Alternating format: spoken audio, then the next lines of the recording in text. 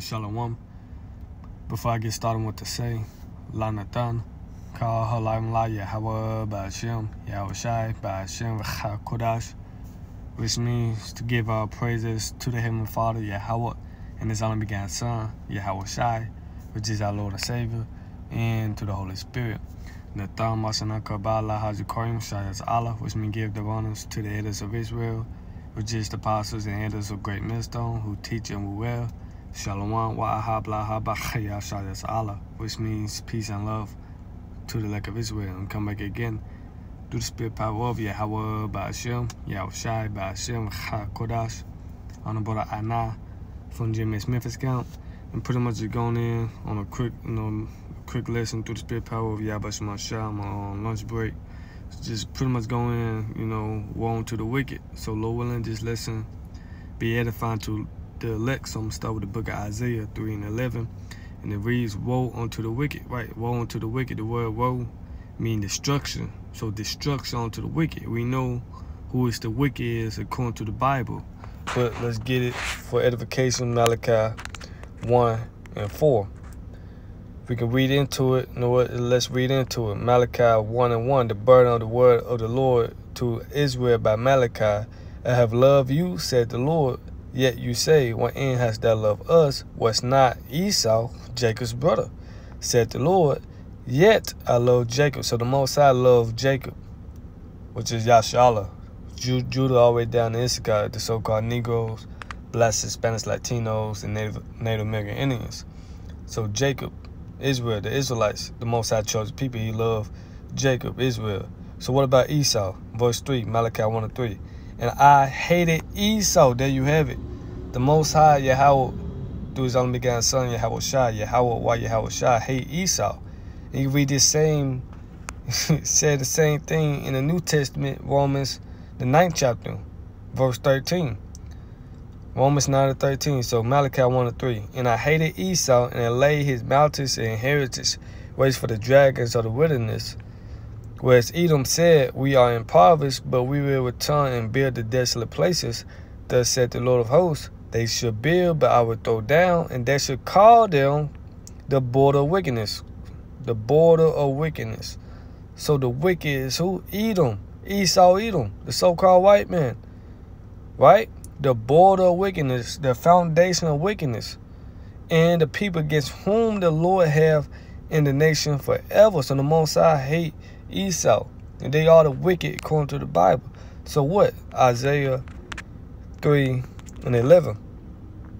Woe unto the wicked. Wait, woe unto the wicked, man. And it should be ill with him, for the reward of his hands should be given him. So let's read this in the NLT. But the wicked are doomed. Right, the wicked are doomed. They are reserved unto punishment. As the scripture says, that's Proverbs. Proverbs 16:4. The Lord had made all things for himself, even the wicked for the day of evil, right? For the day of destruction, the day of disaster, right? So the wicked are doomed. No hope for the wicked. Salvation is far from the wicked, for they seek not thy statutes. In the book of Psalms 119 and 155. So woe unto the wicked, man. Going back to Isaiah 3:11. In the NLT, but the wicked are doomed, for they will get exactly what they deserve. Right, exactly what they deserve. Why? Because they sow wickedness, plow wickedness in the earth. Let's get Job 4:8.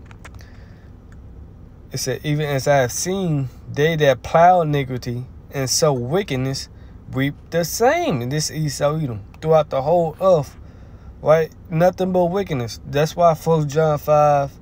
Let's just read it, let the scriptures do the talking, right? 1 John 5:19. And we know that we are of the Most High, and the whole world lie in wickedness, right? NLT, 1 John 5:19. We know that we are children of the Most High, and that the world around us is under the control of the evil one, right? Under the control of the evil one, the wicked. Why is that? Because of Job 9:24. The earth is given into the hand of the wicked. And the key word is what? Given into the hands of the wicked. Given, man. So who ruling the earth right now? Who controlling the earth right now, the world right now? The wicked, which is who? Esau, Edom. Right? He covered the faces of the judges thereof. If not, well, and who is he? Right? He covered the chief judge, our Lord and Savior, Yahweh Shai, and made him have blonde hair and blue eyes, man. So he gonna be judged. He gonna get what he deserves, which is what? Fire, nuclear fire, annihilation, destruction, man. That's that.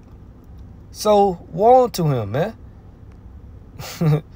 So let's go back to, let's read Job 4:8 one more time, man. Even as I have seen, they that plow iniquity and sow wickedness reap the same. That's what the scripture say, what? The Most High is not mocked. Galatians 6:7.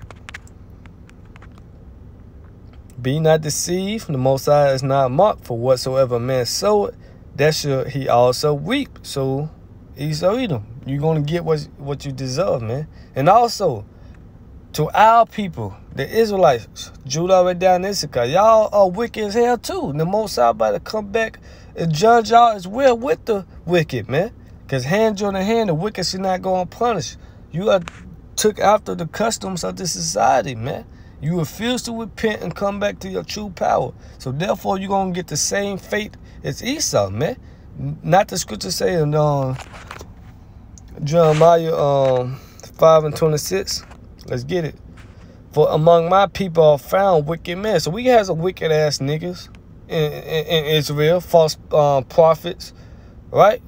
What's First Maccabees? Let me see some. Let me go to First Maccabees real quick. First Maccabees, First Maccabees 1:11. In those days went there out of Israel wicked men. So it's wicked men in Israel, man. You see?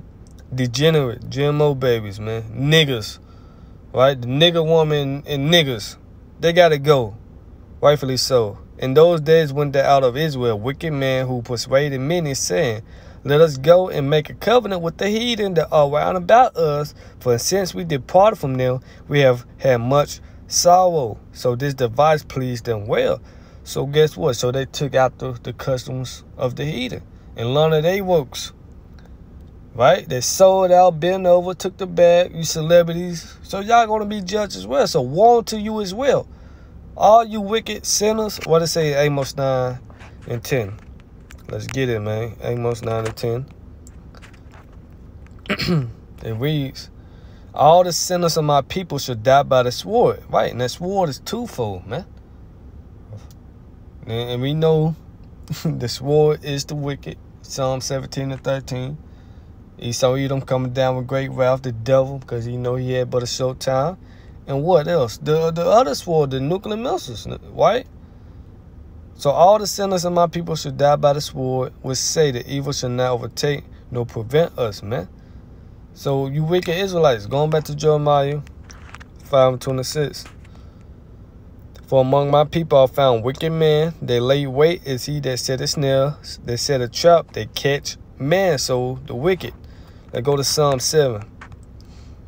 Then I'll probably get on Esau ass, but all praise to Yahweh Shema Shai. Psalm 7. Let's start at 11. The Most High judges the righteous, and the Most High is angry with the wicked every day. Why? He's angry with the wicked every day. And most importantly, the wicked of his people. His sons and his daughters. You Israelites. You so-called Negroes, Blacks, Hispanics, Latinos, and Native American Indians, man. Because y'all refuse to hearken to his word, his voice. Y'all despise his word. And we know the penalty of that. Proverbs 13:13. So he's angry with you, man. Because what the scripture say, is it not for you to know judgment? Right? So verse 12. If he turn not, he will wet his sword. He had bent his bow and made it ready. And this going to the ministers.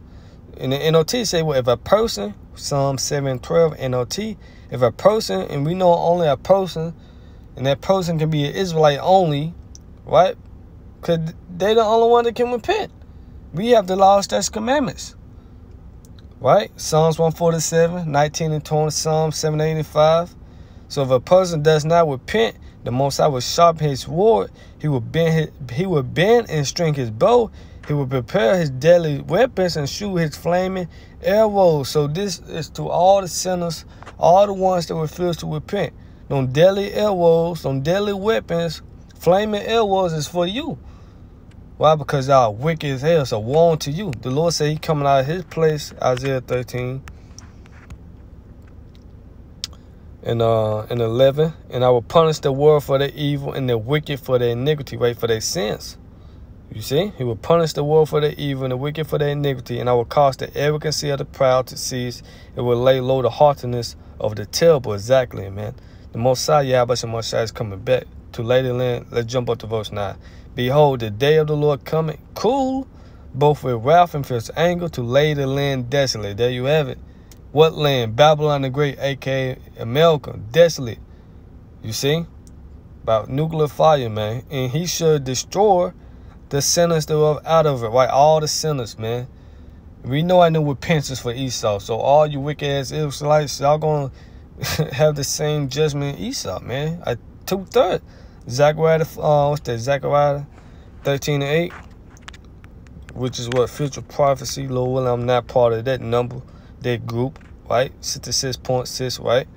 Zechariah 13:8, and it shall come to pass, right? And it shall come to pass, future prophecy, that in all the land, said the Lord, 2 parts therein shall be cut off and die. 2/3 of the nation of Israel, they're going to be cut off and die here in Babylon the Great, America, man. You see? And nothing you can do about it. No praying for the wicked, man. The Lord said, Jeremiah 11:14, pray not for these people. It said, 2 parts therein shall be cut off and die, but the third shall be left therein. And I will bring the third part through the fire, and refine them as silver is refined, and will try them as gold is tried. And they shall call on my name, and I will hear them. And I will say, it is my people. And they shall say, the Lord is my power. And the Lord is my power. And it's speaking about the 1/3, the elect, the remnant. You see, the remnant, Lord, I'm part of that number. That salvation number right there. The hopeful elect. The elect, no, right? But woe to the wicked, man. And that's that. You know, so Lord, in this lesson was edified. You know what? I ended with Malachi 4:1. This is Malachi 4:1. For behold, the day coming that shall burn as an oven. Right? It's an oven. Not the modern day oven. Nah, man.